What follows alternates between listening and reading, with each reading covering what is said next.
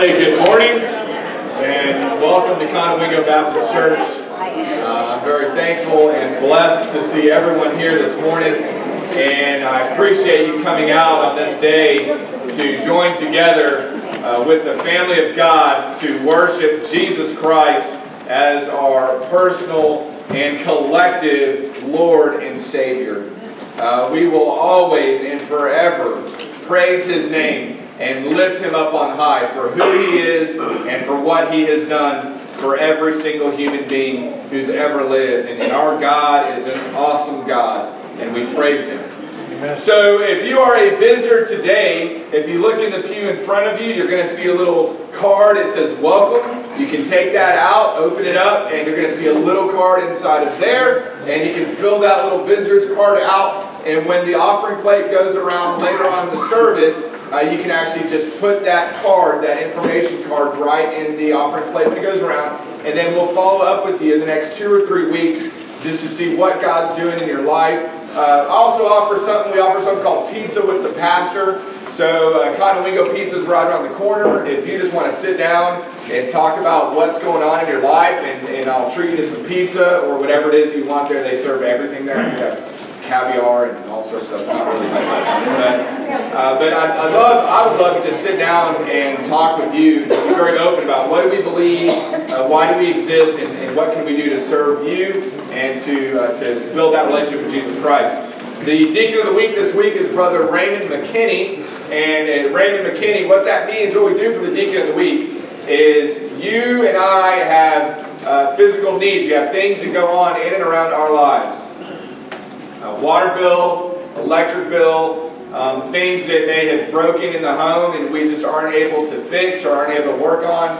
Maybe you have a neighbor who is struggling with certain areas of their life, their daily life, and it's something that we can help out with. So you just give the church a call, and then we'll coordinate through the Deacon of the Week that week to ensure that we go out, check out the area, see what we can do to help out, and then we do. Then we have a whole fund. It's called Benevolence Fund, and we use that Benevolence Fund to fill those needs. And so this week at College Church, that's going to go through our Deacon, Brother Raymond McKinney. We want to say thank you so much for those who helped out last week with the youth luncheon. It was very successful in regard to the generosity. You as a church were extremely generous. $806 donated last week just at that luncheon. So now that's on top of the regular offering, the Lottie Moon that we're going to do, a Lottie Moon Mission March here in a moment.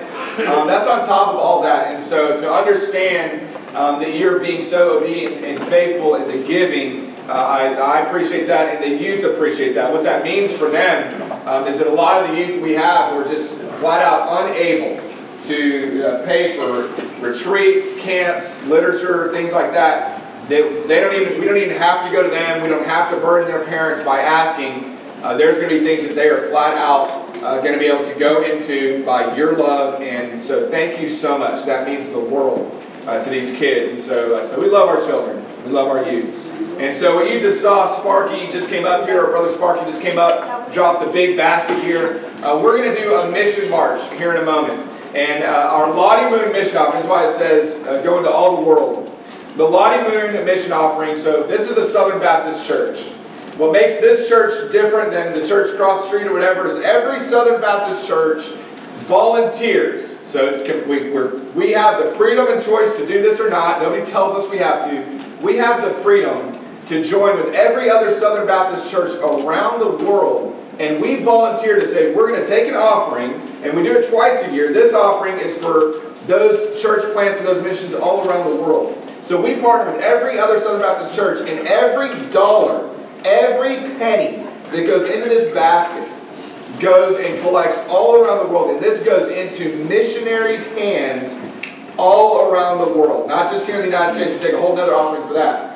But this is just for those missionaries all around the world. And so we partner together. All of the churches partner together. And so Conowingo Baptist Church, we don't support one missionary. We don't support 10. We don't support 50. We support thousands of missionaries by partnering together with the collective body of Christ all around the world. And so this is what we're going to do. So in a moment, we're going to have everybody stand up. I've got a couple more announcements. Just kind of get your mind ready. In a moment, we're going to stand up together. Everybody's going to stand up, and everybody's going to come forward. Even if you have no money to give into the basket, that's perfectly okay. And God knows that. It's between you and the Lord. If you have nothing to give, you can pray over that offering.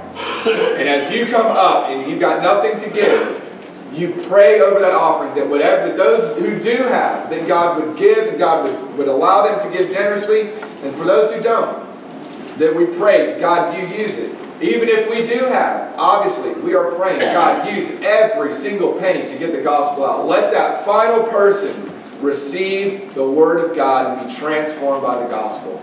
And so that's what we're going to do. That's what the Mission March is all about. We'll all get up together. I'll ask you to kind of join in the middle in your pews. We'll kind of join the middle down this aisle. Every single person comes up, pray over it, give what God tells you to give, and then kind of go out and go back to your pew where you were sitting. And that's what we're going to do for the Mission March. So just as you're praying about that and getting that ready. Up here as well, you're going to see these church directory. We're doing a church directory. We've got sign-up sheets for Friday, this coming Friday and Saturday. Still lots of spots available. There's over 100 people that have signed up, 103, 107, something like that, are signed up to take photos, which we praise the Lord for that. But even if you're not a member, so let's say you're just visiting here for the first time. If you're not a member, you're just visiting, you can come up and you can get a free photo. We'll give you a free 8x10. You show up on this day with your family and whoever you want, and we will take your photo. You will get a free 8x10 photo, no questions asked. We invite you to do that. We want you to do that and have a free photo for your family. If you're a member of Conway Baptist Church, you're going to get the free photo. You're going to get opportunity to have access to an app that will plug you in and link you in with other members of the church. And so it's going to be phenomenal. It's also going to be completely free to you, free for the church. And so if you want to get more photos, you're welcome to do that as well. So you want to do different poses and all that, you're welcome to do that. We've had a couple of church, we have a couple of Bible covers that have been donated, so it's completely free. They're in the library. You just go look at the desk, right through those doors, over to the left. Go in the library, check them out. If you need a Bible cover, you're like, my Bible cover's messed up. I need a new one. Go check it out. They're free. Just don't trample people. That's right over there. This is a real need. We have an Awana ministry. This is a children's ministry. We bring kids in every week. We teach them the Word of God. We allow them to have access to the Word, and we try to teach it to them that they can memorize it. The kids do memorize it.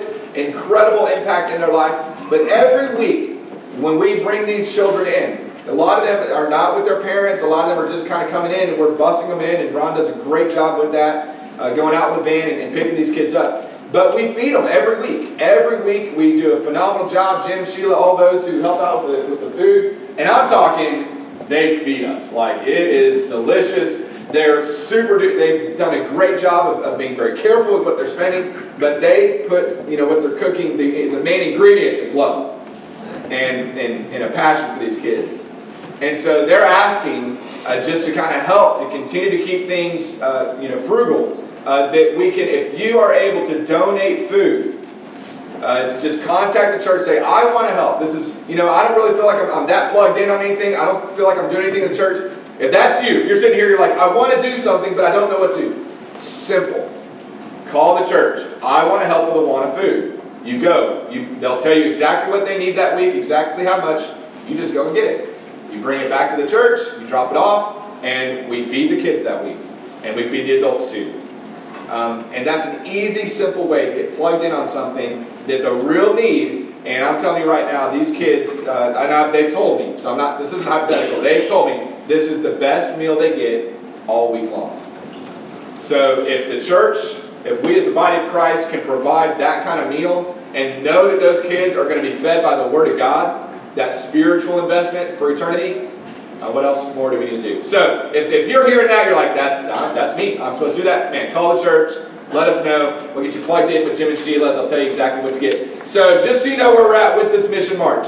Our goal for a church is $6,000. We've got to the end of the month to hit this goal. So far, through the generosity and the movement of the Holy Spirit, we have received $5,555. Praise the Lord. Which means we have $445 left to give. I believe if everybody in here, you've been praying about it, the Spirit's been moving, everybody in here gives exactly the amount that God has told you to do. Every member in here gives exactly what God told you to give. and we receive the prayers of those who are unable to give, I believe, beyond a shadow of doubt, we're not just going to hit the goal, we're going to blast right through it. And so that's what we're going to do. So we're going to have a time right now. I'm just going to ask you to stand up. We're going to have a prayer collectively for this mission march, and then I will say move or go and something like that, and then we will come together in the center aisle and come forward for this mission march, and God is going to do great things. Let's pray together. Our Heavenly Father, we lift this up to you. We believe that you have allowed us to be faithful. We're not looking to give the whole thing right now because faithfully, God, we've been trying to give to you every week. But we believe in what's happening here. We believe in what you're doing around the world. And there may be chaos and rumors of wars and all these other things going on. God, we recognize what hour we're in. But we're not here to get involved in those kinds of discussions. We are here to stay involved in the kingdom work that you've called us to. And Father, that means sacrifice. We pray that as we come forward this morning to give to this Lottie Moon, we pray that you would allow each of us to sacrifice whatever it is that we have to give today. That you have set before us an exact amount.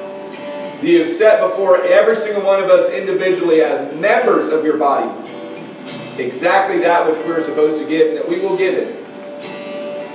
We pray for those who are not able to give financially, that they would have the courage and the will to give prayerfully.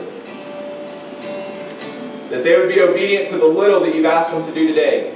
That we would all be obedient, no matter what the amount financially we're giving. We would all be obedient to give the little that you've trusted us with today. And that through that, the gospel will go out. Your name would be proclaimed to every tribe and every nation on every single bit of soil that you have created on our planet. That your word would go out powerfully and truthfully. And men and women would be saved by the gospel of Jesus Christ. You have already won. Let us be obedient to your victory. We pray this and we believe it. In Jesus' name, amen. All right, so if you can, join in the middle aisle. Prayerfully come forward as the Lord leads you.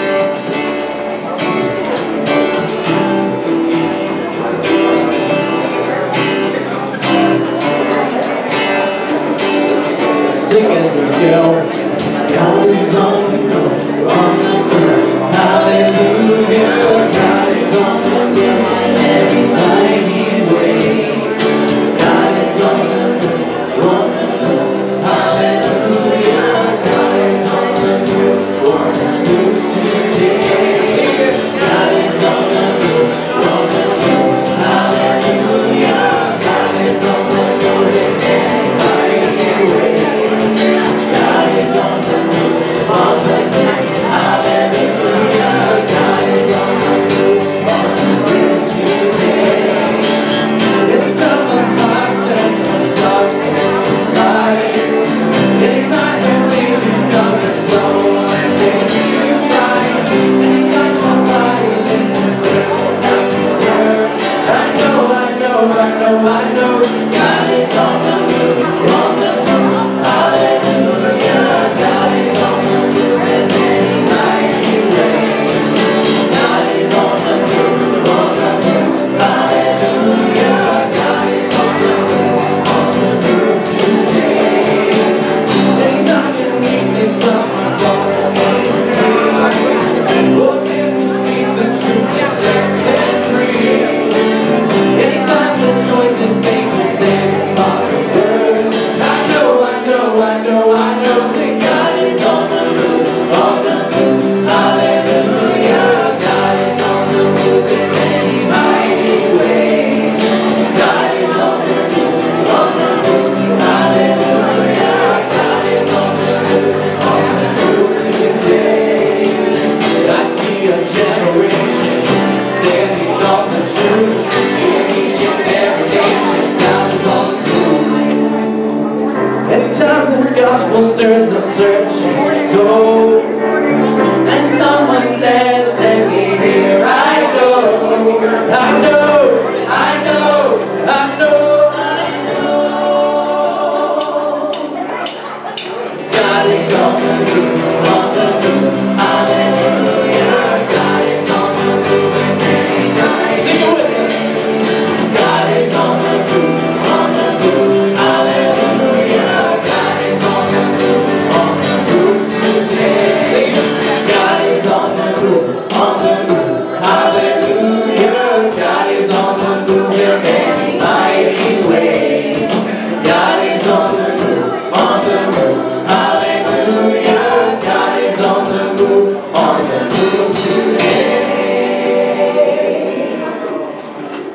Where'd Pastor Josh go?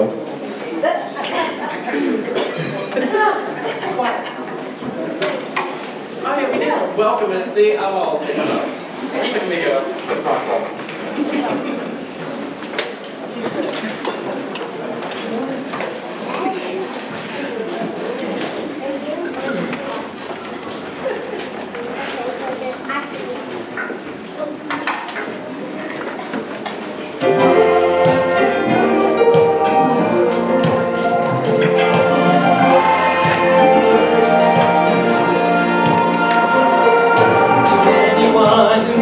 Touch of mercy to anyone who suffered long enough. Just come to the river of redemption. You'll find wonder-working power in the blood. There's still wonder-working power in the blood of Calvary. Every day and every hour, it still flows to make us free. And it's strong today to wash sin away in that never-ending soul cleansing blood. There's still wonder-working power in the blood. For every time the tempter tries to bind you, for every time you stumble and give up, praise God, there is a fountain of forgiveness. There's still wonder-working power in the blood. There's still wonder-working power in the blood of Calvary. Every day and every hour, it still flows to make us free. And it's strong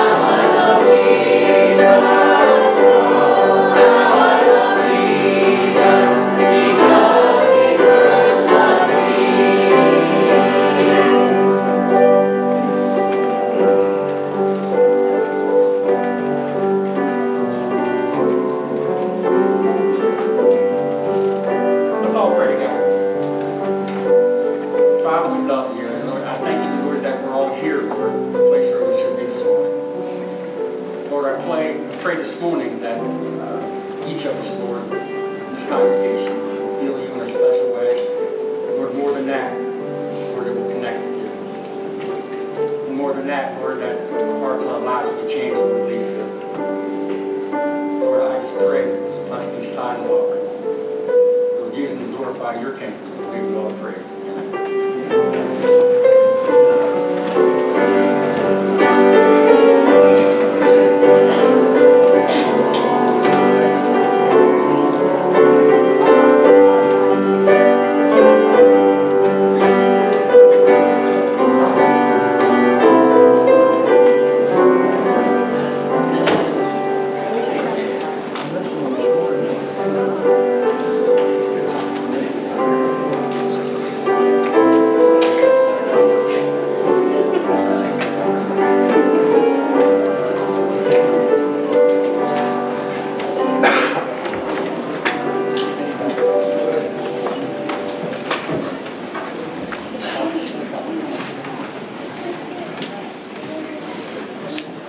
Well, good morning.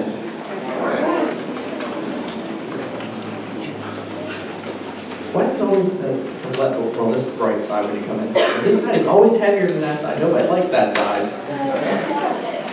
It's like, you look out from here and it's like, you see like tons of people on this side, and a little salt and pepper on this side.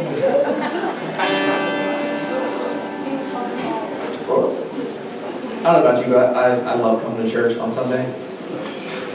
And, you know, it keeps me going through the week. To be able to be surrounded by fellow believers, to be encouraged, to be challenged and convicted and stretched a little bit. This morning we're going to sing about Jesus. I want to encourage you guys to stand and sing with us. It's a new song. But if you guys listen to Christian radio at all, you've probably heard it 1,000 times. So,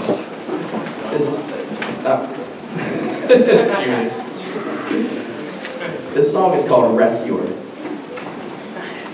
And what is Christ to us but our great rescuer? We were drowning and dead in sin, and he just reaches out, breaks our chains, and pulls us into new life. It starts like this. It says, "So come and be chainless. Come and be fearless. Come to the foot of Calvary. There is redemption for every affliction. Here at the foot of Calvary." So I want to sing it once for you guys.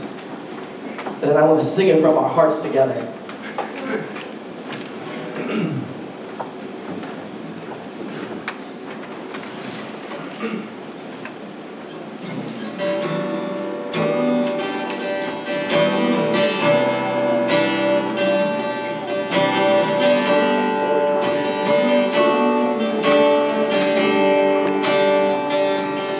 Come and be chainless. Come and be fearless. Come to the foot of Calvary. There is redemption for every affliction. Here at the foot of Calvary. Sing together. So come and be chainless, come and be fearless, come to the foot of Calvary. There is redemption for every affliction, here at the foot of Calvary. He's our rescuer.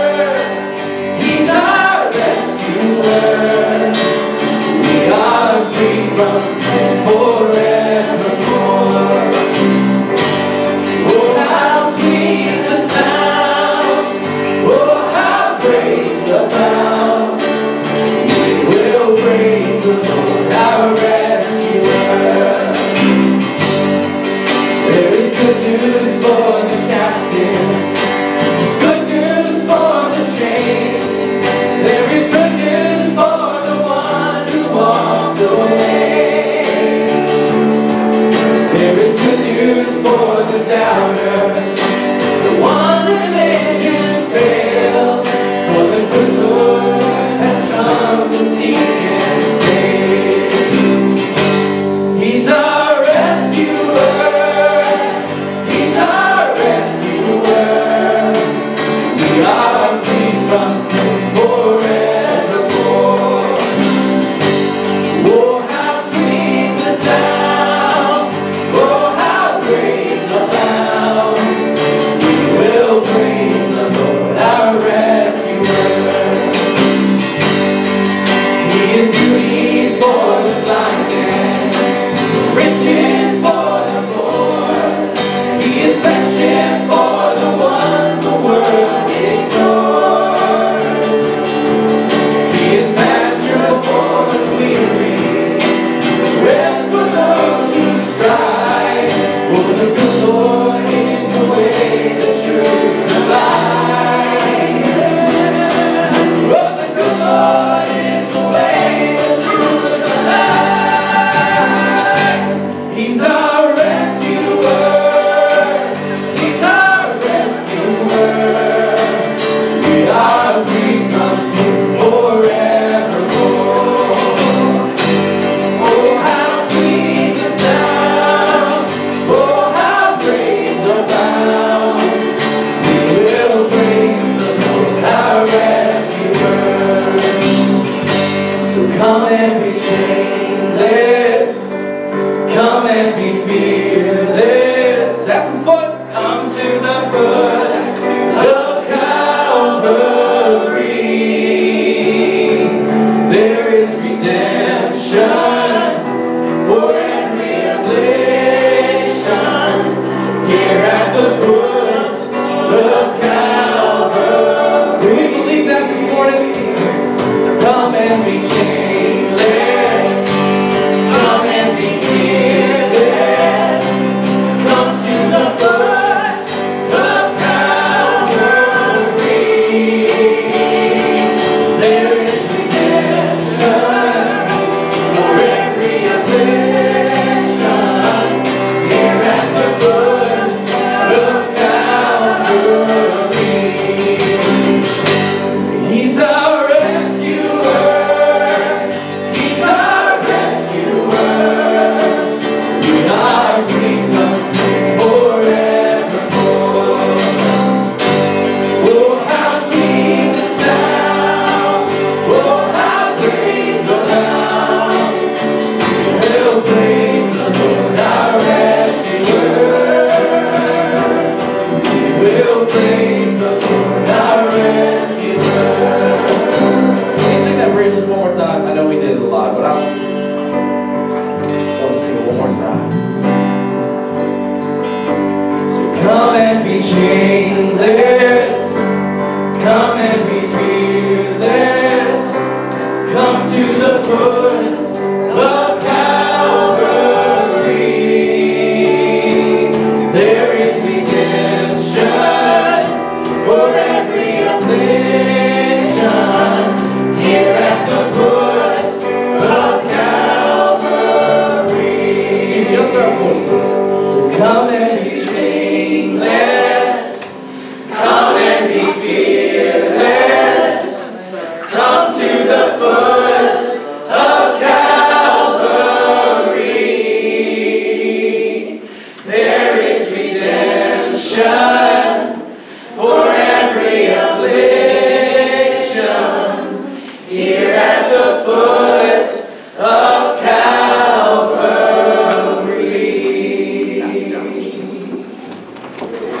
Please stand standing.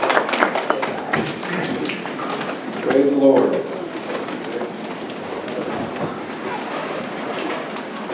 Now, praise the Lord, because there are many in here who understand what that means. There are many in here who understand redemption. You've been redeemed. You've been bought. You've been bought out of hell. You've been bought out of sin and shame. Some of you, many of you understand that. But I also praise the Lord because there could be some in here who don't understand it. You've heard it, you've read it, you've studied it, you've gone all through it, but you don't understand it.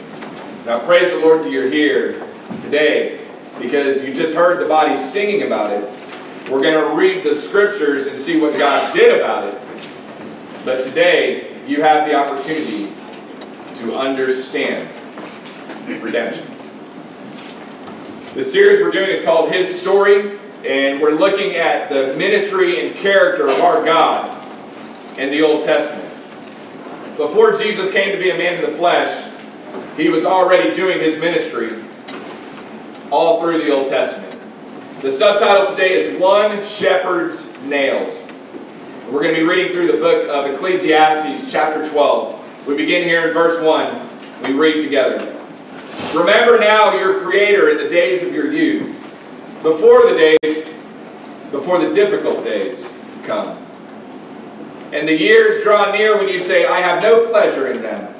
While the sun and the light, the moon and the stars are not darkened, and the clouds do not return after the rain. In the day when the keepers of the house tremble, and the strong men bow down.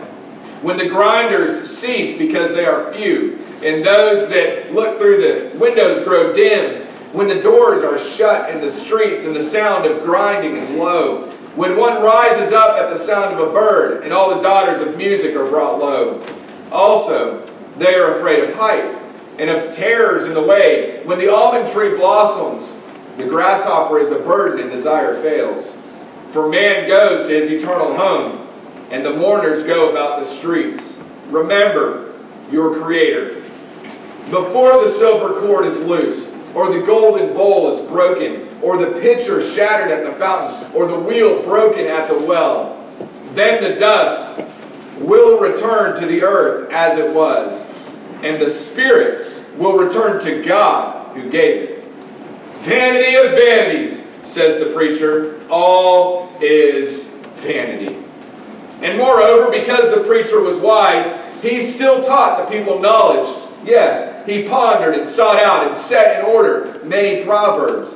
The preacher sought to find acceptable words, and what was written was upright, words of truth. The words of the wise are like goads, and the words of scholars are like well-driven nails given by one shepherd. And further, my son, be admonished of these. Of making many books there is no end, and much study is wearisome to the flesh. Let us hear the conclusion of the whole matter. Fear God and keep His commandments, for this is man's all. For God will bring every work into judgment, including every secret thing, whether good or evil. Let's pray. Our Heavenly Father, we have read your word today. And this is the message that you gave to King Solomon all those years ago. And even upon first reflection, we may struggle to immediately even understand what you're trying to say. So we ask for your Holy Spirit, because we believe that only by your Holy Spirit are any of us going to understand your word today. It's humbling that our human capacity is unable, but it's breathtaking that you are able to speak to us exactly as we need to hear it through your word. And that's what we pray, God, that this is your message and no one else's. In Jesus' name, amen. The first section we're going to look at here in the book of Ecclesiastes, the first section is going to be a hint of slowing down. A hint of slowing down. We read here in verse 1, remember now your Creator in the days of your youth, before the difficult days come. So keep this in mind as we're going through these passages, this first part in particular. And the years draw near when you say, I have no pleasure in them. He's speaking about, look, we need to remember these things before those days start coming, when it is literally harder to just remember stuff. The word Ecclesiastes is from the Greek Septuagint, which is, we talked about this a little bit last week, there's the Hebrew Bible that was translated into Greek around this time of Jesus. And so Ecclesiastes, this is the word that the Greeks used to translate a Hebrew word. But the Hebrew word is kohelet. Kohelet literally means preacher or teacher.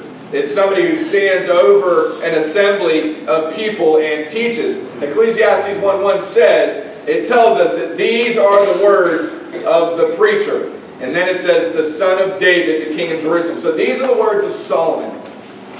So we find a phrase that Solomon uses repeatedly in Ecclesiastes, the book of the message of the preacher or the teacher.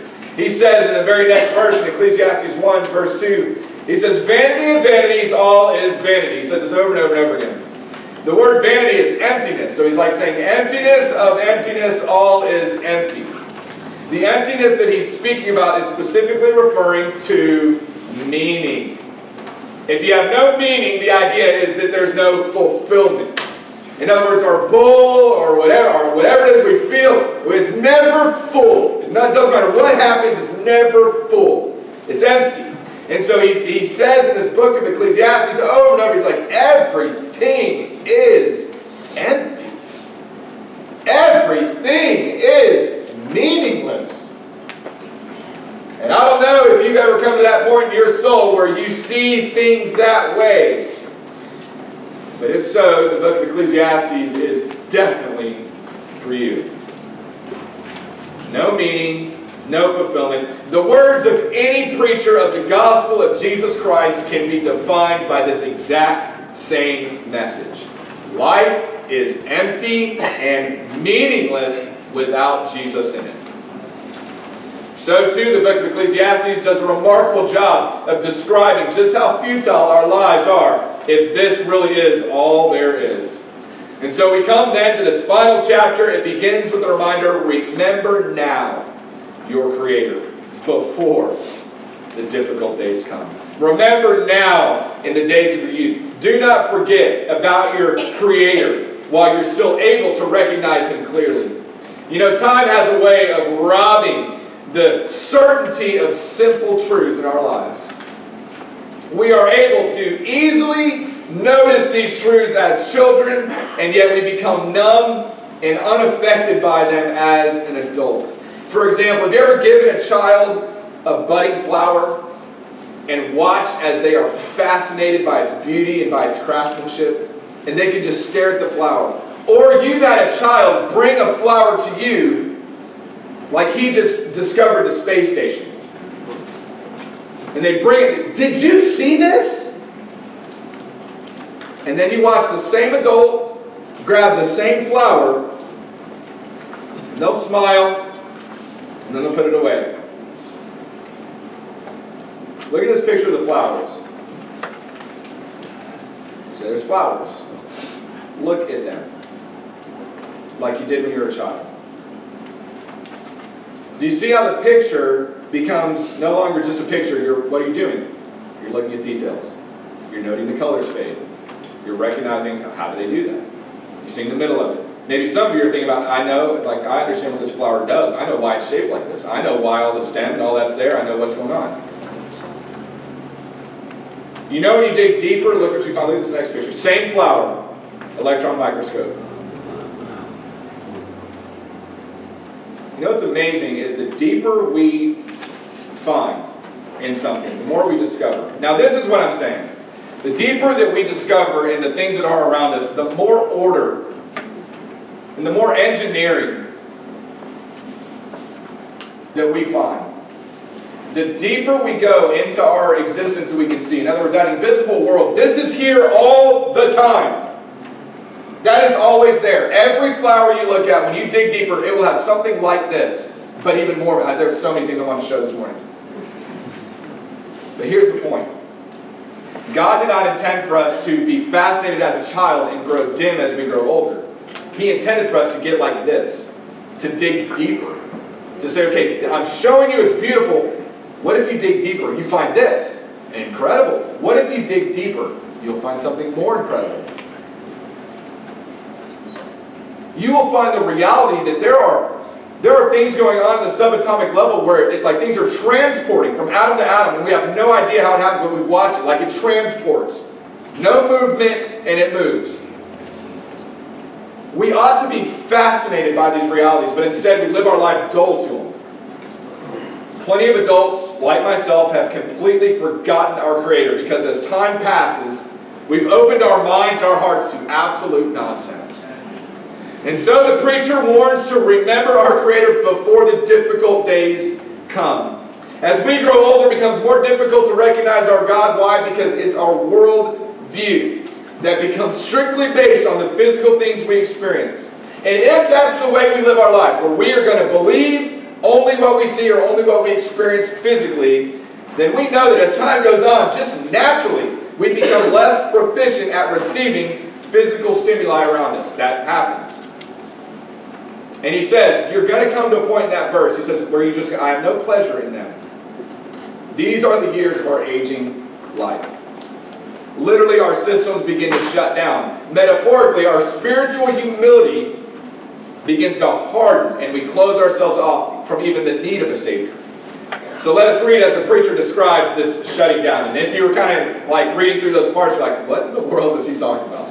He's describing the process of your body shutting down, our body shutting down as it goes. Verse 2. Okay, so when the sun and the light, the moon and the stars are not darkened, and the clouds do not return after the rain. He's describing the years of the youth. So understand, if he's describing the years of youth, he's saying, remember your Creator before these things change, which they will when we get older. So as we get older, our vision diminishes. The sun, the moon, all the things grow dim. Not only do the details of life become blurred, literally, but so too the brilliance of the colors begin to fade as well. We experience as we grow older, our pupil gets smaller.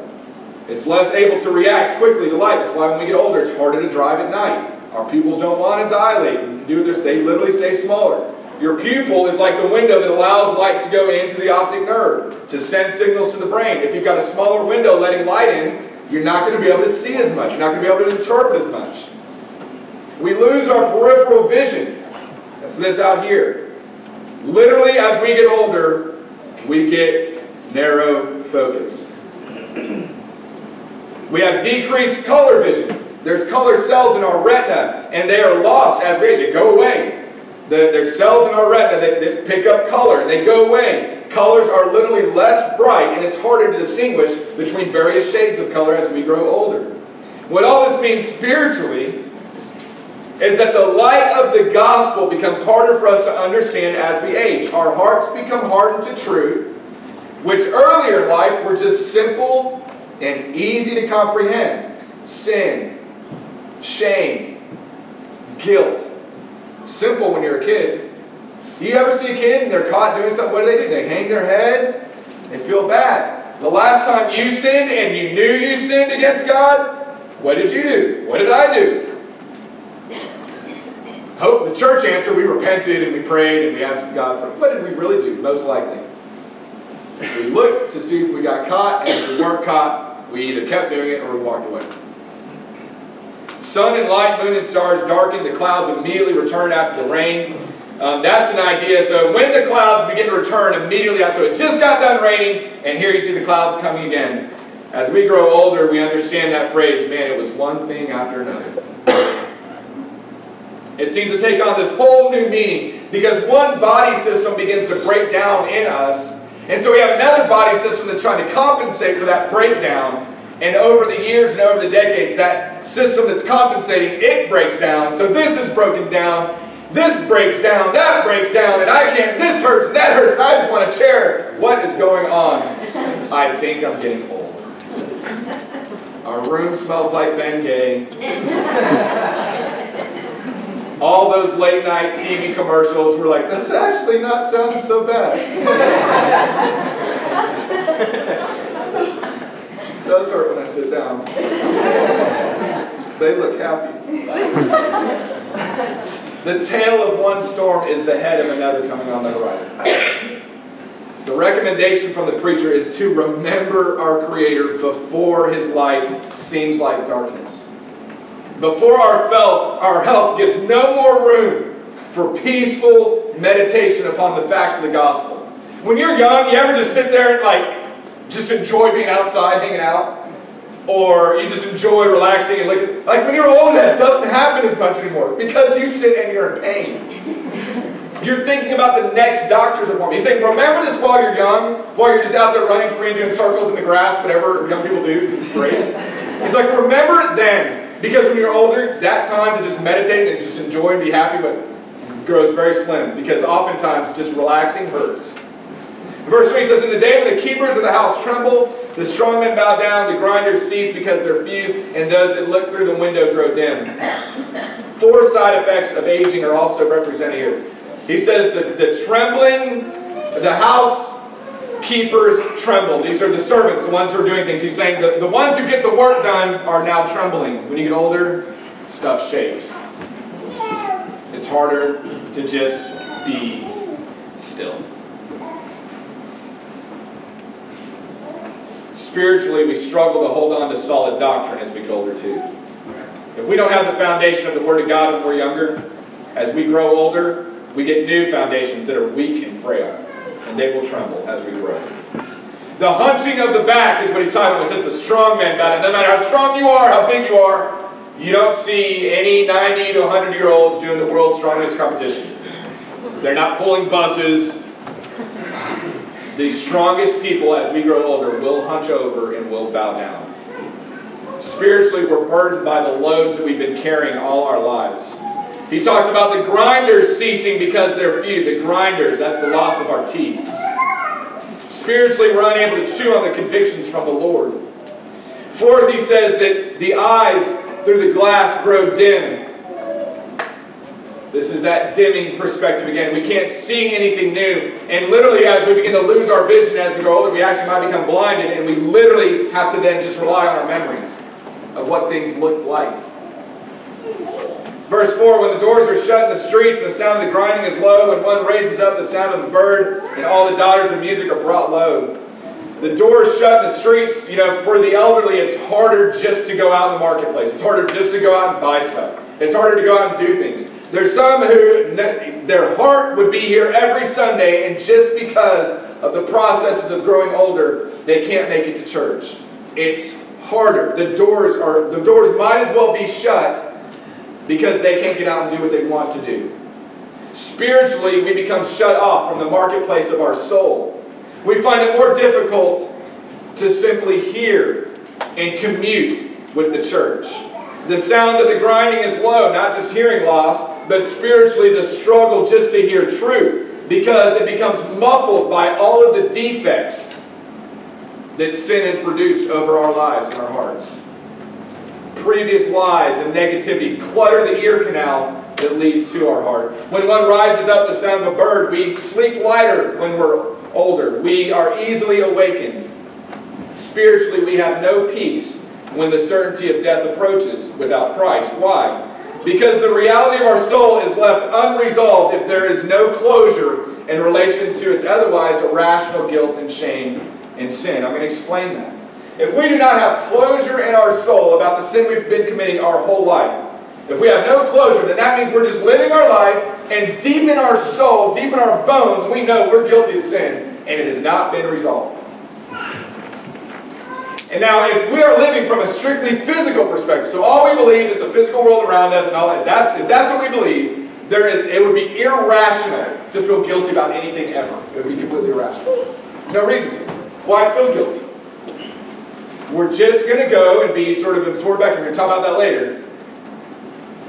But the reality of our soul is left unresolved because we know we're guilty of shame and sin. All the daughters of the music are brought low. This is decreased musical ability, but specifically the music it's talking about is singing. Singing praise. As we grow older, our voices change. It is harder to hit the notes. Spiritually, we lose the ability to worship through song. We can't hit the notes. We can't follow the melody. We can only feel the bass, which is perhaps the most crude form of any worship. And I'm not, going against drums or anything like that. I love the drums. But worship is not about feeling anything. Say that again. When we go into places and the lighting is a certain way and everything is geared, there's a lot of churches that are built on the premise, we want you to feel something when you're here. I want everyone to know that the Bible teaches us to worship in spirit and in truth. And when Jesus and the Word of God teaches us this, it does not say, I want you to feel something. Worship is not about us. It is about spirit and truth, and both of those abide solely in the Lord Jesus Christ. Worship is something we give because He's worthy. So you will not find in this church ever that we're going to darken things and set mood lights. And we don't want to manipulate you to feel something. We want you to give everything you have to the Lord Jesus Christ because He's worthy. Amen. Verse 5, also they are afraid of height and terrors of the way. When the almond tree blossoms, the grasshopper's a burden, desire fails, for man goes to his eternal home, and the mourners go about the streets. Afraid of height, as we get older, there's a very real risk of falling. Spiritually, the inner structures of stability show themselves to be weak. If we don't have the gospel, the Word of God, building us up in our soul, then as we get older, whatever we tried to build ourselves up in will fall and crash down. Whatever we've been hoping in, whatever false gods and idols we've been trusting in, as we get older, we see they fail. But the Word of God never fails. There's terrors in the way. As we get older, it's harder for us to protect ourselves. We understand that our soul is completely unable to protect itself from death and hell. The almond tree blossoms. This is a very interesting phrasing. It's a picture of the graying of the hair. As that autumn tree blossoms, the almond tree becomes this white. It's this graying of the hair. So in order to understand this spiritually, the process of graying can be explained. You've got a hair follicle, and inside that hair follicle you have these pigment cells that put in the melanin. And as that goes in, as you grow older, those pigment cells begin to die. So the hair just begins to come out just as it is, transparent, gray, white, silver. Spiritually, we lose that mental capacity to just infuse the simple truths that we know that we were born with. We have a soul, we need a Savior. As we get older, the simple common sense of our spiritual understanding, children understand this no problem. You ask an older person who's been an atheist their whole life, they're like, that's ridiculous. The hair comes up transparent. The grasshopper is a burden. Walking becomes a labor to the bones of those who, as we grow older, just walking hurts. Spiritually, we're weighed down when we attempt to be mobile in our joy. Desire fails. That means motivation just drops out as the world around us becomes dull. We're not motivated like the world. The world doesn't smell like it used to. I can't smell anything now. Taste disappears. This is why cooking tends to get just hotter and hotter as we get older. Like, I remember I used to taste this. Maybe I just poured Tabasco sauce. Oh yeah, taste. That's right. You know, spiritually, life loses flavor that it once had in abundance. The inevitable result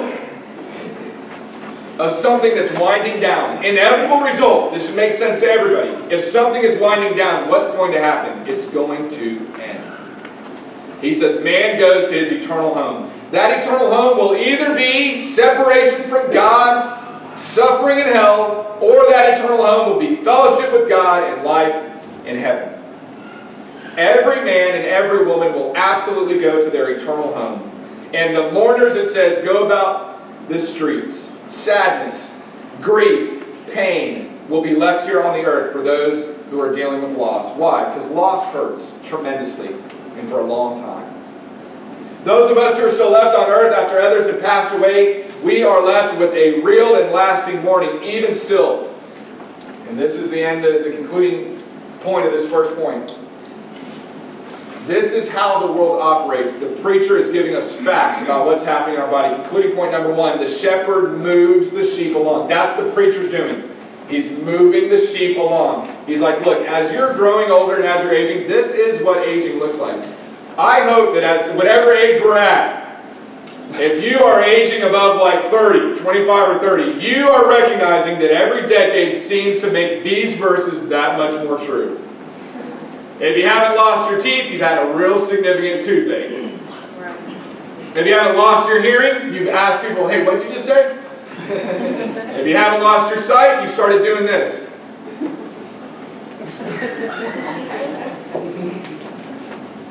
True.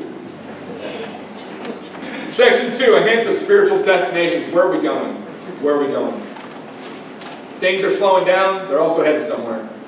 Remember your Creator before the silver cord is loosed, the golden bowl is broken, the pitcher is shattered at the fountain, or the wheel broken at the well. Again, we see this phrase, remember your Creator. Over and over again in Scripture, the people of God are reminded by God to remember Him. Why do you think God does this over and over again in the Bible? The easy answer is, well, it's because we tend to forget. Why does God we tend to forget? The difficult answer is we want to forget our Creator. That's the difficult truth. I see some of y'all are nodding your head. That's the difficult but true reason. We crave to be left unaccountable for our actions and our thoughts. We enjoy pretending that all those things God has done to us were somehow deserved or earned. We think, you know what, deep down, I'm a good person with a good heart. So I should be forgiven and allowed to live however I want. I've done what He told me to do. Our God would look at that statement, kind of like Luke Skywalker. You know, everything you just said was wrong. Our God would look at that statement and He would say, remember your Creator. If we were so good, our Creator wouldn't have died for us on the cross. That we could have our sins washed away. There would have been nothing to wash away if we were so good. He didn't die because we are good. He died because He's good. And He loves us. So here the preacher reminds us to remember God, and he does so by giving us hints of our spiritual destiny. He says the silver cord is loosed. What binds us together will unravel. The golden bowl is broken. What holds our lifeblood will shatter. Silver and gold are both precious metals. Just as life is precious, however, the cord and the bowl are not permanent. They're temporary vessels. The pitcher is shattered at the fountain.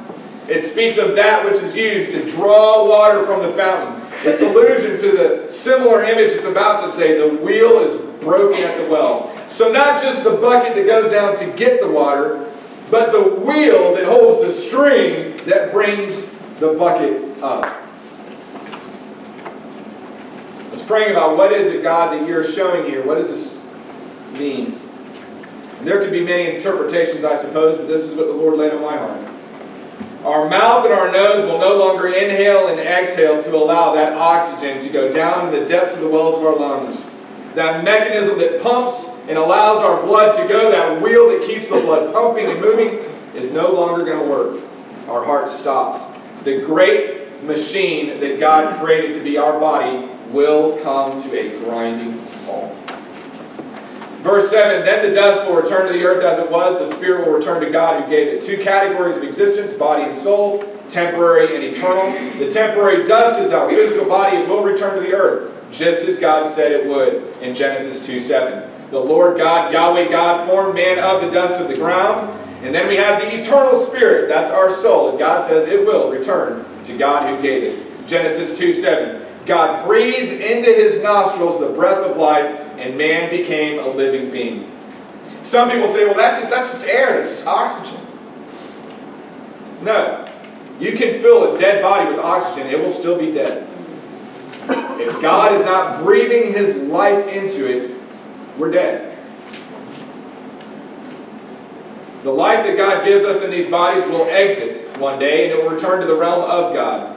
And there's two possible destinations for our soul, as we've already said. Heaven, where God and his angels and his saints experience eternal life. Or hell, where Satan and his demons and all who follow him will experience suffering of death. When the human being considers the implication of such things, we too ought to conclude what he concludes in verse 8. Well, vanity of vanities, says the preacher. All is vanity. Everything is meaningless. If you and I are dust of the earth, chemically and biologically made up of the same atomic material as the dirt and the rocks, and these bodies are biodegradable and they're meant to just be absorbed back into earth, reused for future chemical and biodegradable dirt and rocks, and if that is all there is to life, then life is meaningless. I read some phenomenal arguments to the contrary. Some will argue, the main argument right now, there's a whole movement that's about to come out, it's about the patterns, string theory, all this stuff, that our meaning is to continue to perpetuate the cycle of life and decay. But in order to hold on to that theory, we must first deny every spiritual instinct that we were created with. Let me explain. If every single human culture around the whole earth worships something or someone, then we were built with an instinct to worship. That makes absolutely no sense according to the theory of absolute humanism or naturalism. If, as they suppose, our only meaning is to perpetuate a cycle that exists by itself, then what difference does it make if you and I worship anything or apply value or meaning to anything, or if we don't? It doesn't matter. What difference does it make if we happen to believe in the cycle or not? What difference does it make if we waste our entire life fighting against the cycle or not? Zero difference. If we look at a strictly humanist or naturalist perspective, it doesn't make a difference what we do here. The cycle will continue. That is meaningless. And if you read the rest of Ecclesiastes, chapters 1 through 11, he basically describes all those cycles, all those things. And he says the same thing. Well, yeah, that's meaningless. Life would be meaningless if we were ever and only dust and dirt. Even if we become incredibly insightful and award-winning dust and dirt. Do you see?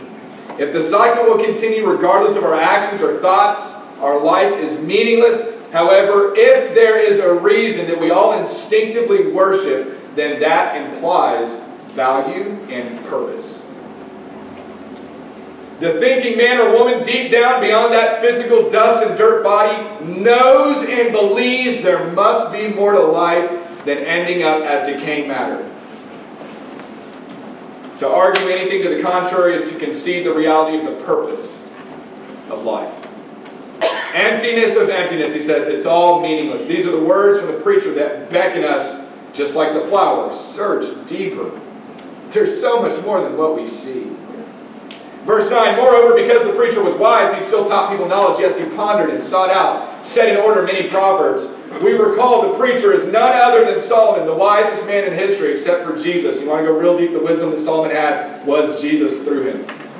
God tells us that because of this wisdom, Solomon taught people knowledge. What knowledge? The knowledge of God. It's the only knowledge that's outside of the meaningless, temporary, physical cycles.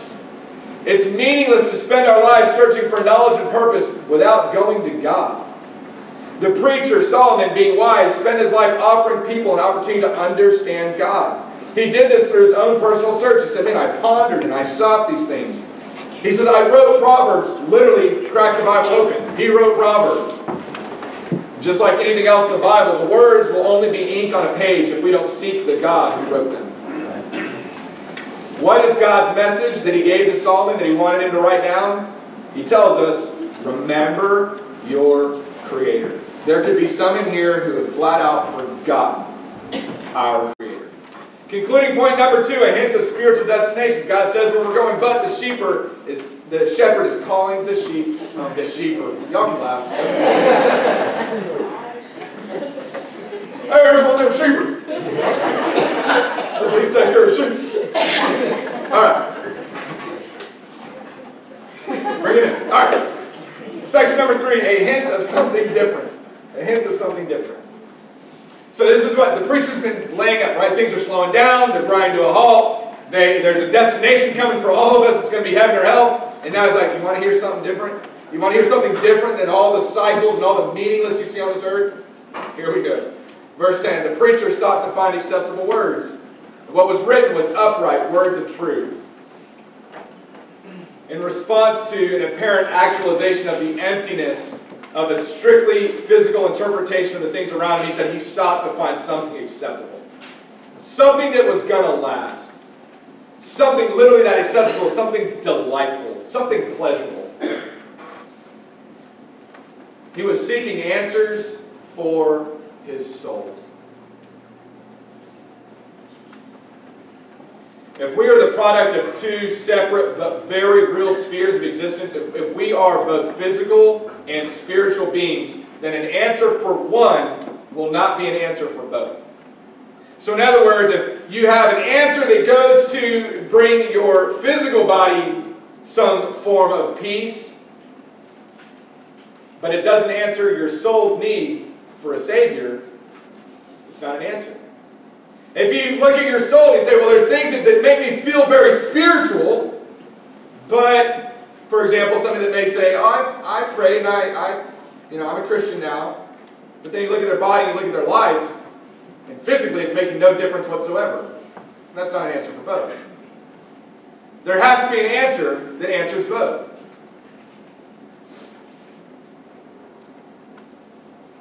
What was written, he says, was upright. Words of truth. He's talking about Scripture. When he sought out wisdom, when he sought out what actually is going to last, he found the Word of God. He found out one thing that had this ability to answer both body and soul. A body that spends its life living in sin, you can try to cover it with all the other physical things that you want. It's just going to leave us with more sin. Same with the soul. You can do all these spiritual things and all these nonsense that's out there. And you may, in your soul or spirit, feel something, but that's not wiping your sins away in your soul. That's not redeeming you for the sins that we've committed against a perfect God. So what possible words did Solomon write down that can bring peace to a body and soul that are destined for death and hell and decay? This is the most important verse in the message today. The words of the wise are like goads. The words of scholars are like well-driven nails given by one shepherd.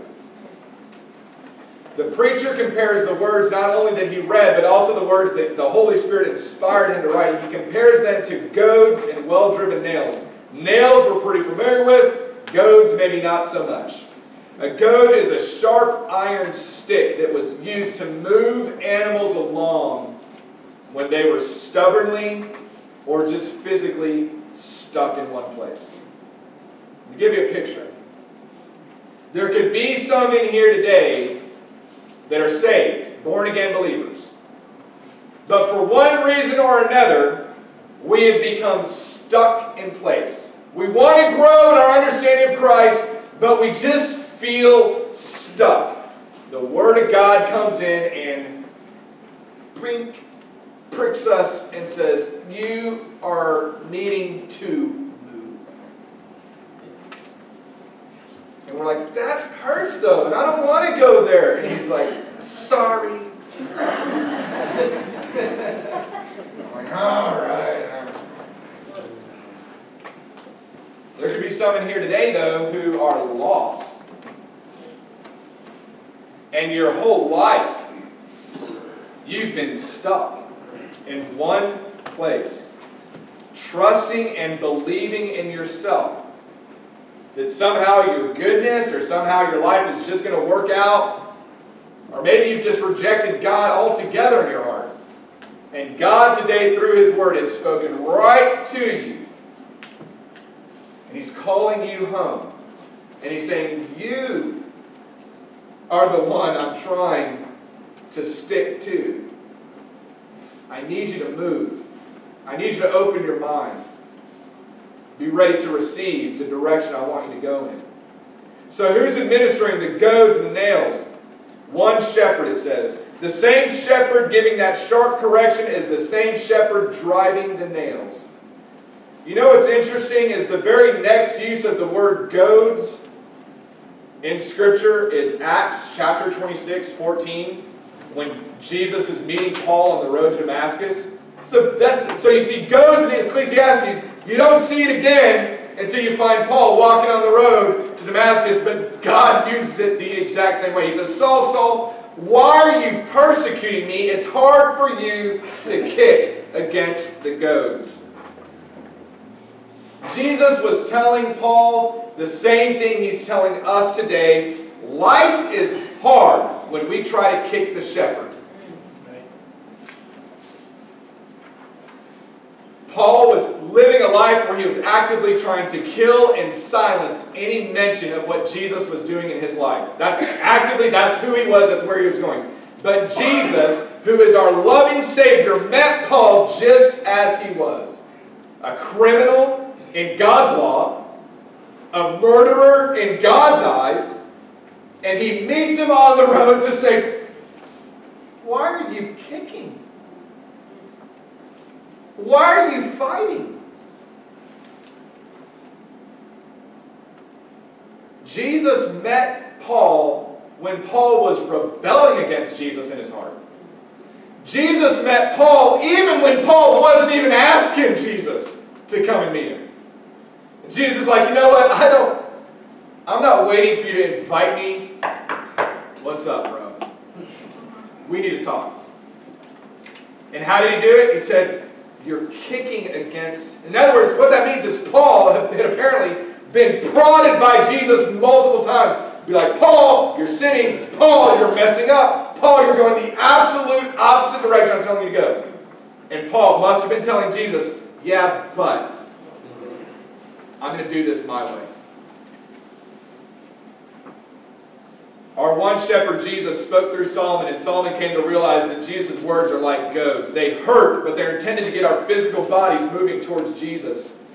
But there's more. The one shepherd who also gave these words, he gave them like well-driven nails, he said, and the imagery, I think, cannot be any clearer. The Word of God pierces into us like a nail down past our bodies and into our soul. What does Hebrews teach us in chapter 4? The Word of God is living and powerful, sharper than any two-edged sword, piercing even to the division of soul and spirit, joints and marrow. It's a discerner of the thoughts and intents of the heart. The Word of God has this great way of going right in and going right past all of our arguments and all of our clutter and getting right to the point saying, yeah, I know. Yeah, but you're a sinner and you need Jesus. And then it kind of comes out and it's like, okay, deal with that for a second. It's like... That's what the Word of God does for us. And when we're fighting against God, it just hurts and stings. But we are left, nonetheless, with a very real impression. Did some training this weekend and got shot by an airsoft gun. It was awesome. But I was changing into my Batman pajamas because I'm a full-grown man. And I saw on my leg, I saw this red welt. And it looked like a rash almost. And I was like, what is that? And I was like, oh, that's where I got shot earlier. I do pray that some of you are going to respond today if the Lord is leading you to respond. But there are going to be some of you inevitably, even though God's telling you, get up, come forward, receive me as Lord and Savior. Jesus, I mean. Even though God's speaking directly to you, there's going to be some, and you're going to go home. And at some point later on in the day, God is going to show you the wealth. And He's going to say, you remember I was talking directly to you. Don't forget. Every soul in the sanctuary ought to consider what's been presented here by Solomon. The God of the universe who created each and every one of us, breathed His life into us, died on the cross for us, and He wrote His words that would move us to truth. That the nails driven into us are reminders of the nails that were driven into His own hands and His own feet, which, by the way, the final mention of nails in Scripture is Jesus looking at His disciple who doesn't believe and say, look and put your finger in the print of the nails. It's the final mention of nails in Scripture. He did that for us. He took our sin and our shame that were supposed to be left on us, and He took it on Himself. The wrath of the sacrifice of God put it on Himself. And then He resurrected for us so that He could become a new well, with a new wheel, with new water. What's the answer for our body and for our soul? How about a God who can resurrect both? Jesus resurrected in 3 days and proved that He alone can bring dead things back to life. This is the answer that all of our souls crave dearly. Who can take these dead bodies and dead souls and make them whole again? Nothing but the blood of Jesus Christ. He will resurrect our bodies and soul if we only believe and put our faith in the one shepherd. And that knowledge and that wisdom is what the final 2 verses tell us. This is the whole matter. Verse 13. Fear God, keep His commandments. This is man's all. You can spend your life reading books. He says it's just going to make you weary. Your brain's going to grow and you're going to get headaches. You're like, I'm so smart, it just hurts. But if you die and go to hell, it was meaningless.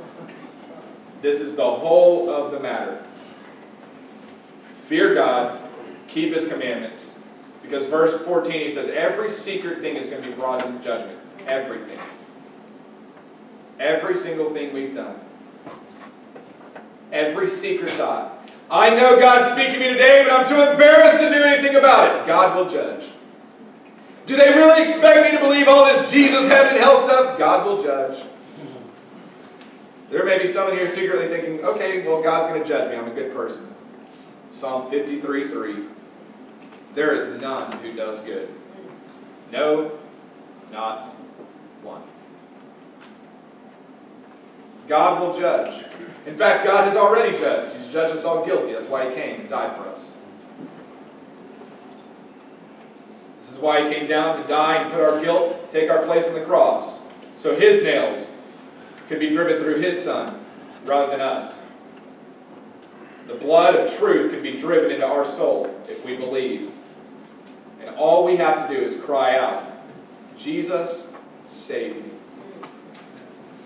Concluding point number 3, a hint of something different. The shepherd gives the sheep life. That's what He's wanting to give us all today.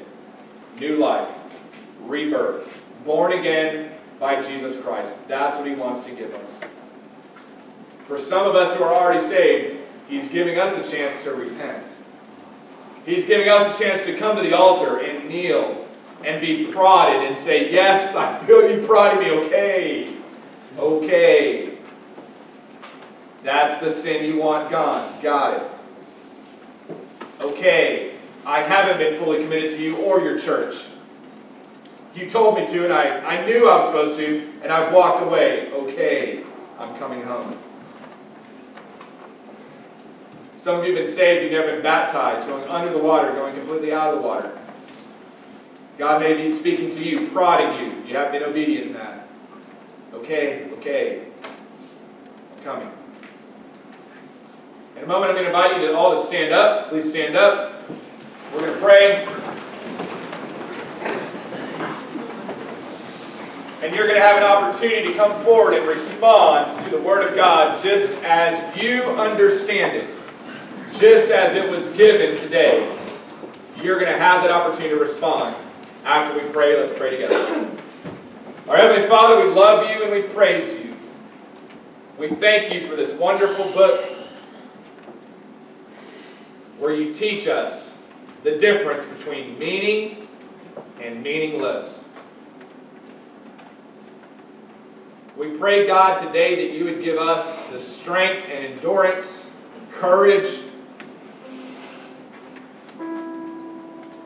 to participate in something that has meaning today. That as you are calling us to do things that are going to last for an eternity, that you would speak to our hearts, God, through your word. Remind us you are our Creator, Redeemer, Sustainer, Messiah. You came here for us. Remind us, God, so that we can get up and go. Remind us so that we can come forward and just do what you told us to do today. Please, God, let us come. And if God is speaking to you today, we all are praying for you. Just come. In Jesus' name, amen.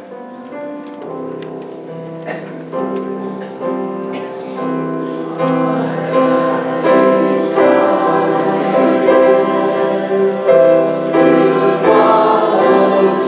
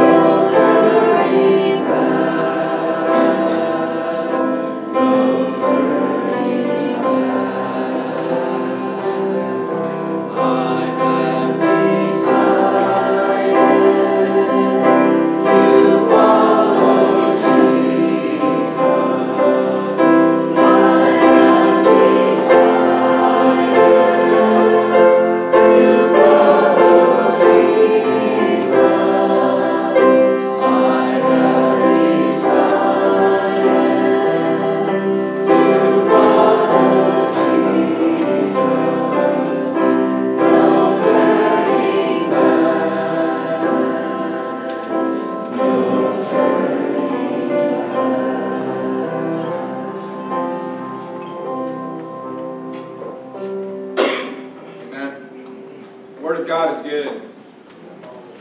The Word of God has a way of speaking to us right where we need, right when we need. And praise the Lord. Praise the Lord. Look around. Everybody's come out today to worship the Lord Jesus Christ. And we are here peacefully. And we are here to lift up the name of Jesus and all He's done for us. So thank you so much for being here with us today. Praise God. All right, so we for our Lottie Moon March today, we got $1,191. Which makes a total of $6,747.42. Every single penny is going to go to get the gospel around the world. Every single penny. Praise the Lord for that.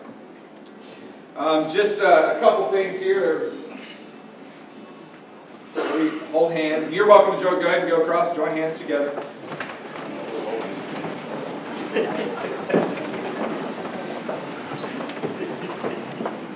If you've not gone to the foyer and checked out to see if you've got Christmas cards, there's Christmas cards there. So you may very well have one for your family, so check that out. And there's going to be a Finance Committee meeting Tuesday night at 6 p.m. So if you're on Finance, please remember that. Don't forget to sign up for the church directory.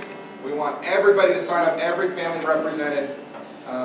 Let's sing together as we conclude the service today. TJ, if you could go back to that, so come and be chainless, come and be fearless.